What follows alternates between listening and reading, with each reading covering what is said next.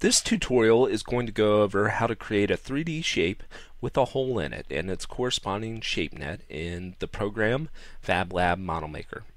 To begin with, load the Advanced Tool Collection by going to the top of the screen and selecting Tools, and then coming down and clicking on Advanced.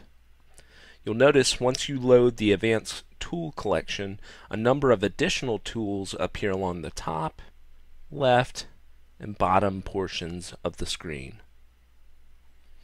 The first step in actually making a shape is to choose over on the left hand side the irregular prism button. Click on it, move to the 3D area, click and hold and drag out to create the base of your 3D shape. Release the mouse and drag up to create the height. And you'll notice immediately you go into a new view. This new view is where you will add your hole and alter the outer boundary areas of your 3D shape. The basic premise of creating a hole works on points.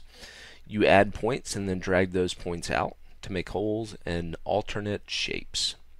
So to begin with, to add points, come up to the pentagon that reads Add Hole, click on it, and then you can come into the center of the side of the shape, click and hold and drag out to create a rectangular hole in your shape. Now if you want something that's a little bit different, you can click on the white lines to add new points that can then be dragged to alter the shape. This same premise works with the outer boundary, so you can add points to alter the shape. And you'll notice as you alter the shape, the two-dimensional shape net is automatically updated. When you're finished, click on the Finish button, and you're taken back to the view that you normally see.